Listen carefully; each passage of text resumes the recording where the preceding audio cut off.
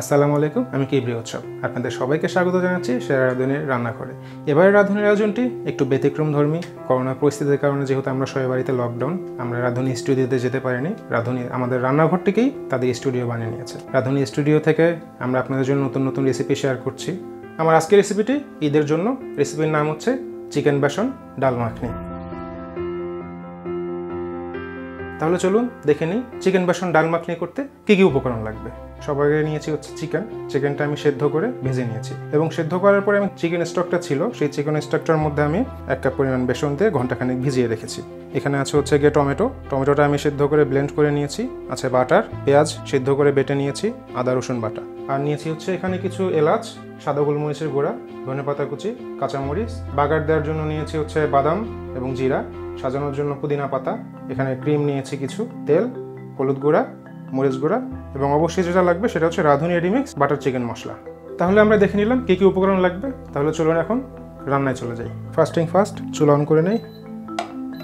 তারপরে দিয়ে দেবো তেল 1/2 কাপ পরিমাণ, সাথে দিয়ে দেবো বাটার, মোটামুটি একটা বাটারের 4 ভাগের 1 ভাগ। এখানে দিয়ে দেবো এলাচ। এরপরে আমি দিয়ে দিচ্ছি আদা রসুন পেস্ট। এরপরে পেঁয়াজ বাটা। পেঁয়াজটা আমি সেদ্ধ করে বেটে নিয়েছি। পেঁয়াজটা হালকা ভেজে নিয়ে দিয়ে দেবো হচ্ছে টমেটো পিউরে। জাস্ট টমেটো সেদ্ধ করে ব্লেন্ড করে নিয়েছি। এখন আমি এখানে গুঁড়া মশলাগুলো অ্যাড করব। মরিচের গুঁড়া 1 চা চামচ পরিমাণ, হলুদের গুঁড়া।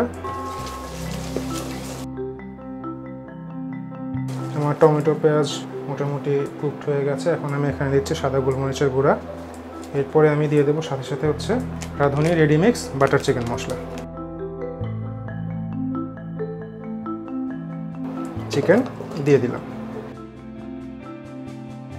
লবণ পরিমাণ মতো। আমার মুরগিটা মোটামুটি কষানো হয়ে গেছে। এখানে আমি এখন দিয়ে দেবো কাঁচামরিচ। এখন আমি এখানে দিয়ে দেবো আমার চিকেন স্টকে ভিজিয়ে রাখা বুটের ডালের বেসন। প্রায় 7-8 মিনিট চুলায় রেখে দিতে হবে।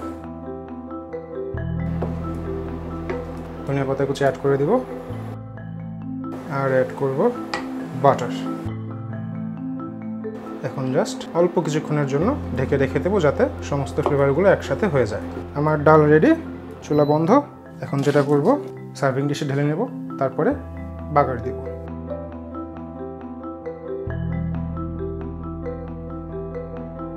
কিন্তু বাগার ছাড়া তো ডাল হয় না। এখন আমি বাগার রেডি করব। অল্প পরিমাণ তেল আর অনেক অনেক অনেক বাটার। আমার তেল বাটার গরম হয়ে গেছে। এখানে আমি কিছু বাদাম আর হচ্ছে জিরা নিয়েছি, জাস্ট একটু ভেজে নিয়ে আমি দিয়ে দিচ্ছি হোমমেড ক্রিম, একটা পুদিনা পাতা, just for the decoration. Okay, ready হয়ে গেল আমার চিকেন বেসন ডাল মাখনি। ঈদের সকালে খাবেন রুটি অথবা পরোটার সাথে, অথবা সাদা পোলাও দিয়ে। অবশ্যই খুব ভালো লাগবে এই রেসিপিটি।